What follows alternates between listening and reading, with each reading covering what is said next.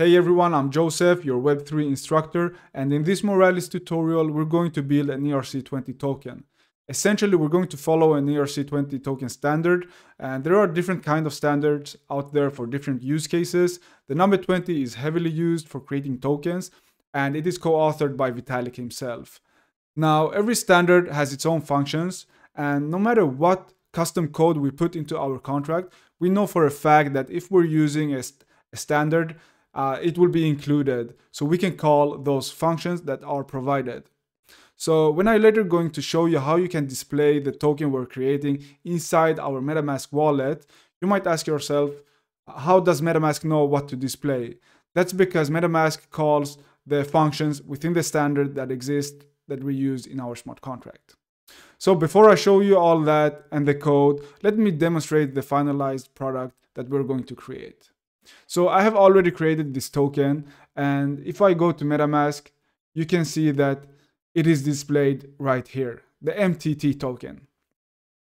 And we can also see it down here, but I have copied the contract address, so I'm going to Moralis to use this get token metadata endpoint, and I deployed mine to Goerli, and let's add that address right here. When we try this out, we're going to get the metadata for this token. So it's Moralis test token, the MTT one. How many decimals? It's 18, and it was created today. So let me show you how you can do this as well with your own token, and let's play around with MetaMask to add it with Remix, the IDE. So go to remix.ethereum.org, and we're gonna use this to create our smart contract and to deploy it as well. So I'm just gonna shut this one down and create a new file within the contracts folder. And I'm gonna call this the Moralis smart token.sol. So the first line in every Solidity smart contract tells the network what version of Solidity we want to use. And we're going to use the 0.8.0, and this uptick right here basically express that this is compatible with every version above 0.8 basically. Then you can implement the ERC20 standard, as I said before, in different ways. We're going to use OpenZeppelin, which is an Ethereum security company that develops secure and well-tested reference contracts. So we can import the ERC20 token like this. Now let's specify a new contract called Moralis Smart Token, and we want to build this with an instance of ERC20. So all the functions and logic that is built into ERC20 are now available for us to use. So let's do like this and call it Moralis Smart Token. Then we want to add a constructor, which is a special function that gets called the first time the contract gets deployed to the network. So for our token, we want to have something that all other tokens have as well.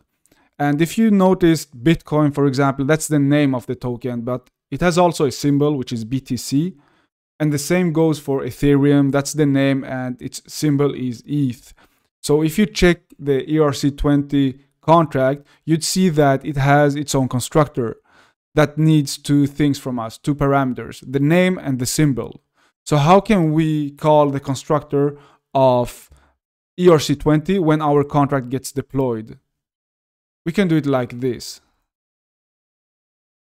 And then here we can add, this takes two parameters, by the way. So the first one is the name, and the second one is the symbol. So we could actually hard code it like this, smart token, for example.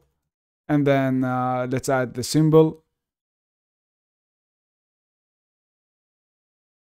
But we don't want to hard code this. We want the user that deploys the smart contract to actually choose themselves. So we're gonna add this as variables instead.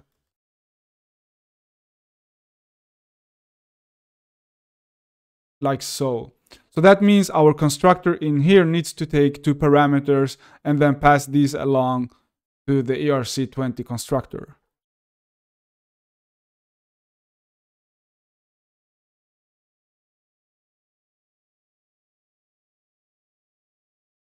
Like this. And before we finish this up, we want to give some tokens to ourselves, right?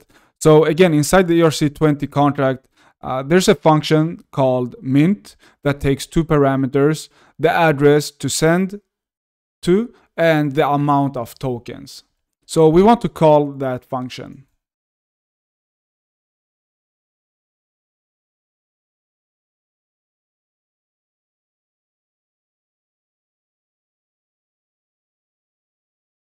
And msg.sender is a global variable that is basically the address that deployed the contract. And then we need to do some formatting because we can't read decimals using Solidity. So this is basically it for our smart contract. Now we can go to the compiler here and compile this smart contract, and we can see there's nothing wrong with it. So let's move to the deploy and run transaction tab, and we're going to use injected provider MetaMask. And here is where we can deploy our contract. But in this dropdown, this is the variables that we're going to add our name and symbol for the token that we have created. So Moralis smart token, and then the symbol is MST, let's say. So we do a transaction and MetaMask pops up. We need to confirm this, and there we have it. So you see it got deployed immediately, so we can have the contract address from here. We can also view this on Etherscan. So if we click that link, we can see that it's pending for the moment, but this should only take like a few seconds. So if you refresh the page for a few times or wait a minute, then you should see a success confirmation right here that the contract is deployed basically. Perfect, there we have it. So it went pretty quickly. So if we go back to Remix and copy this contract address, let's pop up MetaMask. I'm gonna show you how to add this into MetaMask.